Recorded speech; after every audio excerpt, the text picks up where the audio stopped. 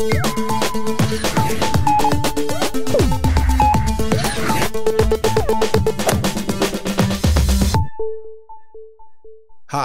I'm Kenny Joya. Welcome to another one of my tutorials. In this video, I'm going to show you the tilt EQ in Reaper.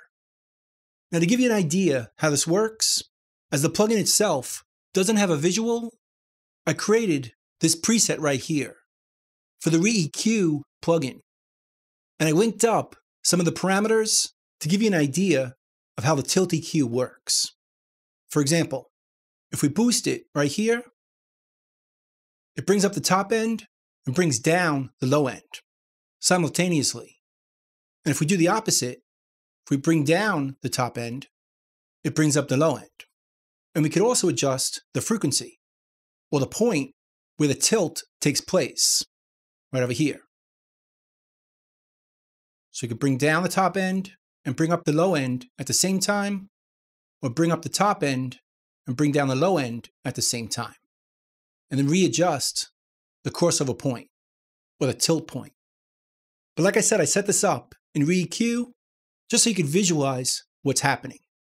The plugin itself is over here. Let's search tilt EQ, or just tilt. And right here is the tilt equalizer. Open it up. And like I said, it doesn't really look that special. We could process either stereo or mono. Let's leave it on stereo. We could adjust the center frequency, like I showed you before, and then the tilt. You want to boost or cut to create that tilting effect.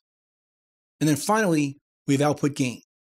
Now, what is the purpose of a tilt EQ? Well, it's a very subtle effect. And because of that, it doesn't have that peaky sound that a lot of EQs have. As you boost the top end, it starts to get annoying. Or if you want to cut the top end, it doesn't sound very natural. By using the tilt EQ with a very wide processing range, the result sounds very natural or pleasing, as you don't hear the actual EQ.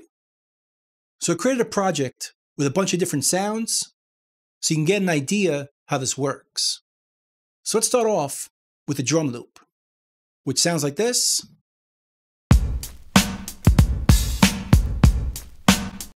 And then right down over here, we can see the frequency that we're adjusting. So if we start at about 640 Hertz, we're going to be boosting above it while cutting below it.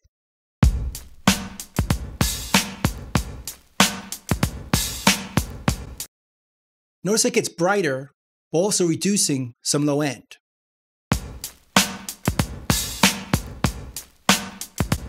Now let's adjust the frequency of where that tilting happens. If we go lower, it sounds a bit deeper. Or if we go higher,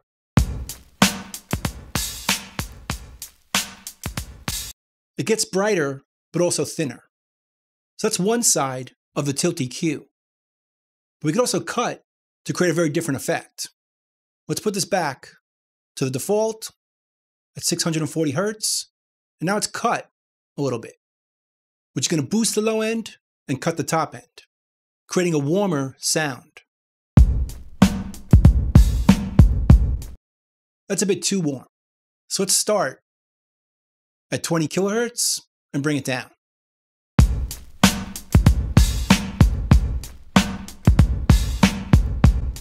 Notice how it makes it more pleasing as it reduces the top end, but it doesn't sound weird or peaky or phasey. It sounds very natural as it cuts out just the high frequencies.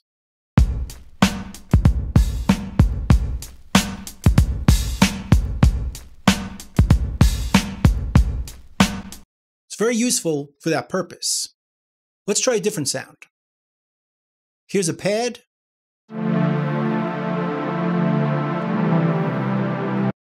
Let's adjust that pad to be brighter or warmer using the tilt EQ.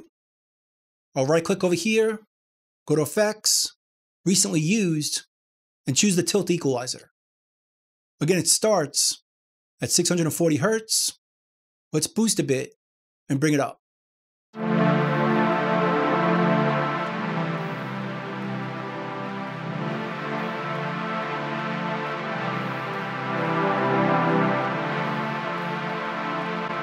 makes it a bit thinner as it gets brighter while removing low end at the same time. But now let's do the opposite. Let's cut it, bring this all the way up, make it a bit darker.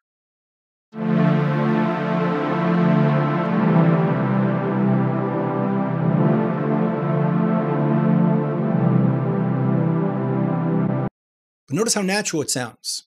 It doesn't sound like a filter and all peaky.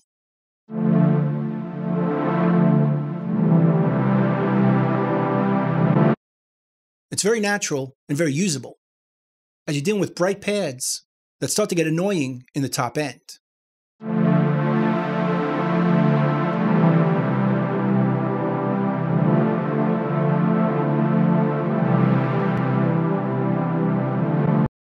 As you can make them warmer a lot easier. Let's try another sound. This time we'll use a piano.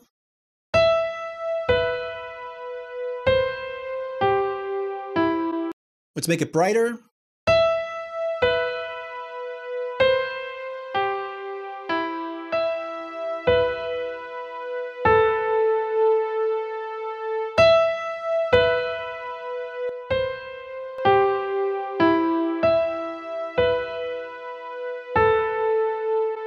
Or we can make it warmer going the other way.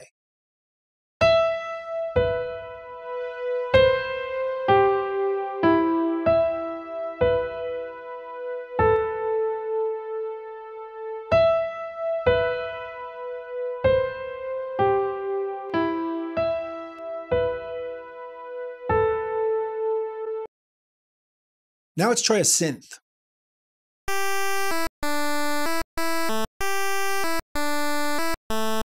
Notice how buzzy that sounds? It's a little annoying on the top end. So you can cut it right here, bring up the frequency for a very natural top end.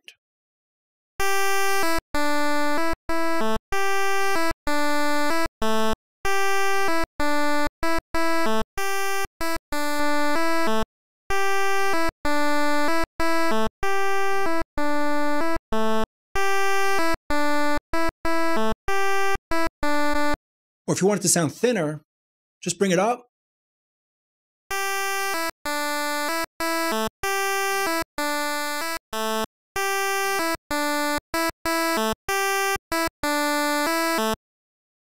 Now let's try it on an acoustic guitar.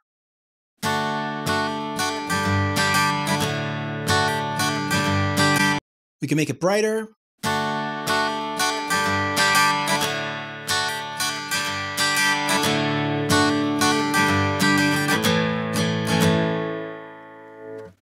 We can filter out the top to make it sound warmer.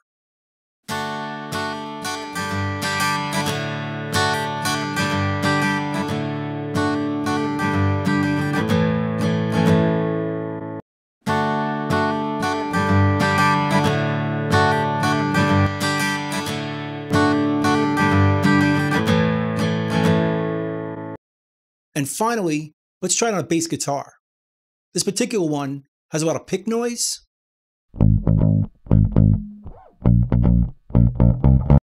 It's a little annoying. So for this one, we could bring up our center frequency all the way. And let's cut back on the top end. And then we can bring this down to just cut off or roll off that annoying pick sound.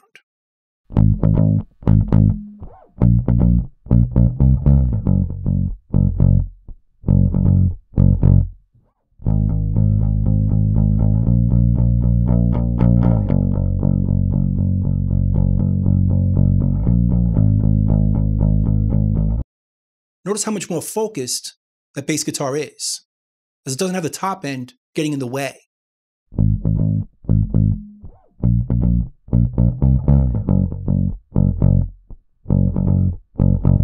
Before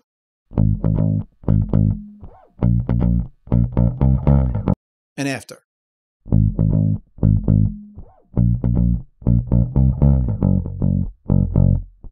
And again, if you wanted more of the pick sound, just do it the other way around.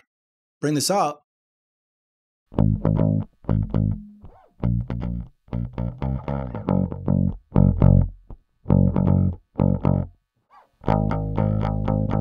But I think it sounds better the other way around.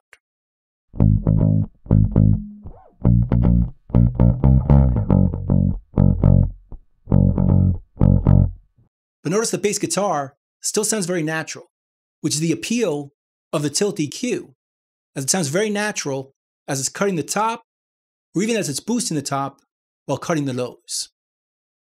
So anyway, I think you can see how useful the tilt EQ can be. So I hope you learned something, I hope you use it, and I'll see you next time. Thanks.